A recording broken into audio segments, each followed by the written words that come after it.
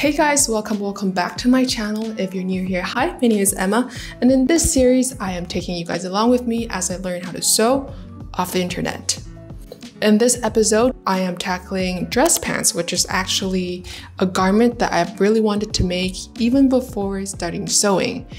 And because this is a more structured piece of clothing that requires more crisp lines to look presentable, I have opted for a printable pattern with a video tutorial.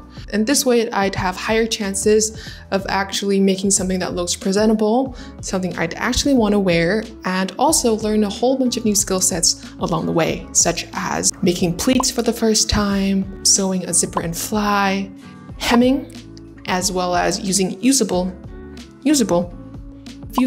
interfacing. Let's get started. First things first, gotta go get some fabric. Of course, I hit up my local vendor and she helps me pick out some fabrics. I was only gonna go for plaid, but she insisted I picked at least one block color, which is this lovely turquoise. When I tell vendors that I'm just starting out in sewing, they usually don't whip out their best fabrics, but they'll probably let me choose from a pile of fabric that's a little easier to work with and won't hurt the bank too much if I do mess up. I got this pattern printed and cut everything out. This pattern is from Dressmaking Amore, which comes with clear instructions in a PDF format, as well as a follow-along video tutorial, which I found to be very helpful as I am a visual and auditory learner.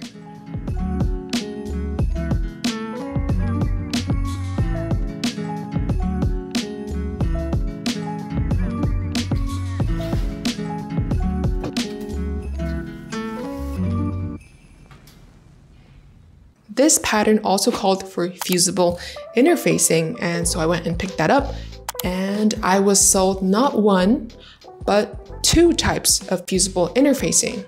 And I say I was sold because I was under the impression that there was only one type of universal fusible interfacing all over the world.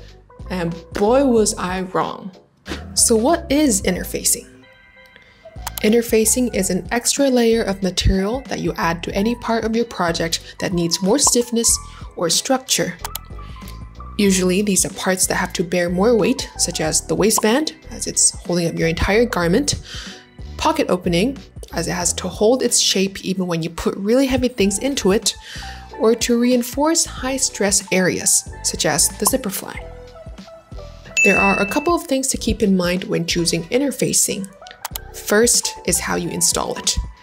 You can find sew-on interfacing, which basically you sew it on as an extra layer of fabric, or iron-on, aka fusible interfacing.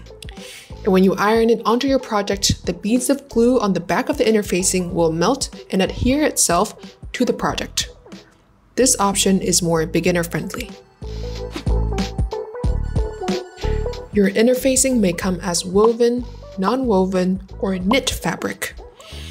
With woven interfacing, just like any other fabric, you want to be mindful of the grain line and cut it in the same direction that you would your project, so your end product drapes correctly. Non-woven interfacing is generally cheaper. Mine is just glue beads on the back of some felt, and it doesn't really matter which direction you cut it in. In terms of weight, interfacing comes in light, medium, and heavy. The rule of thumb is that your interfacing must be of equal weight or lighter than your fabric as to not affect the drape and overall shape of your project. Let's take these pockets for example. For this one, I used a lighter weight interfacing, so the pocket still looks natural and flows the way it's supposed to. However, for this one, I used this interfacing that was heavier than the flowy fabric of the project, so you can kind of see the edge of the interfacing peeking through, which is not what we want. Make sure you have your glue side down on the fabric.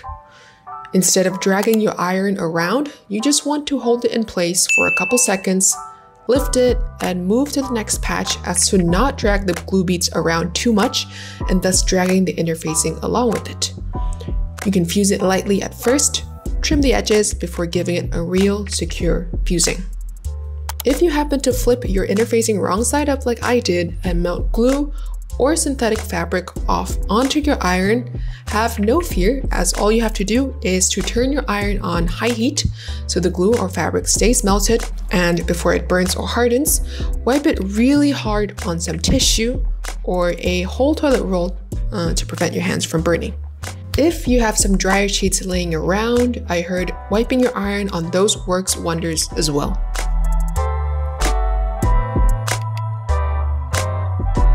With hemming a blind hem, which is where you don't see your stitches from the front, especially with a slippery fabric, to avoid it slipping around and getting wonky, you could always add some extra pins to hold it in place, even if it is just one layer of fabric.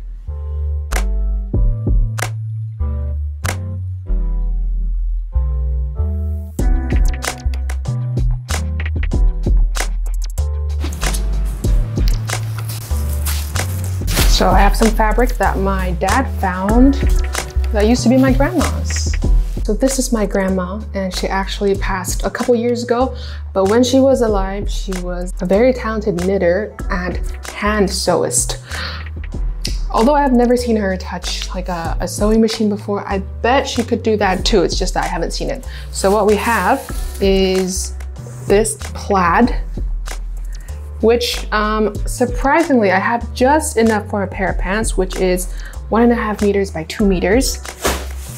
So we already know the destiny of this fabric. And I also have this fabric, which I think is, and please correct me if I'm wrong, some sort of greenish felt. This pine greenish felt. I'm not sure if it shows on camera, but I'm not quite sure what I should do with it. Especially with the climate in Vietnam, it's like always very hot and damp. So I'm not sure if I feel like wearing felt on my body as like a winter garment. So if you guys have any suggestions on what I should do with this, please let me know in the comments below, because I really am stumped here. It's a little musty, so off to the wash it goes. The initial idea I had for this video was actually to make a pattern hack, where I could derive multiple different garments from this one initial pattern.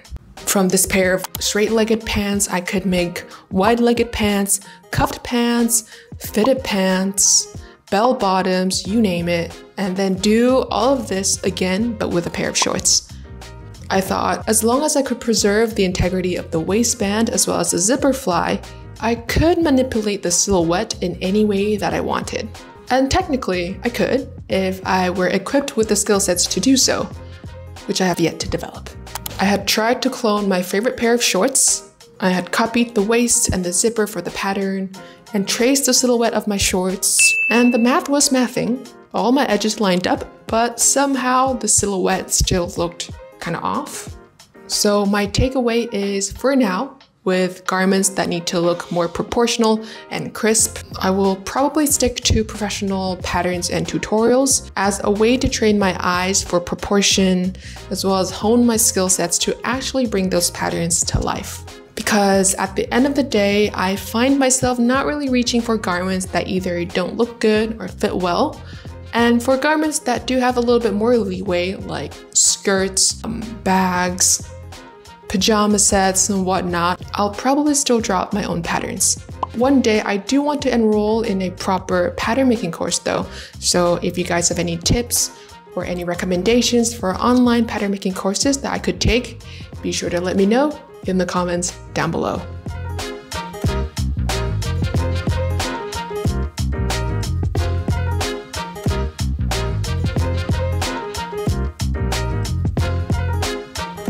Guys, check out what my mom crocheted for me. This very cute pumpkin pin cushion thing. All I need to do is make an elastic, so I can put it around my waist. So I could put it around my, what do you call this? My wrist. And I could just put my pins like this when I'm sewing. And then if I need a pin, pull it out, put it into my fabric.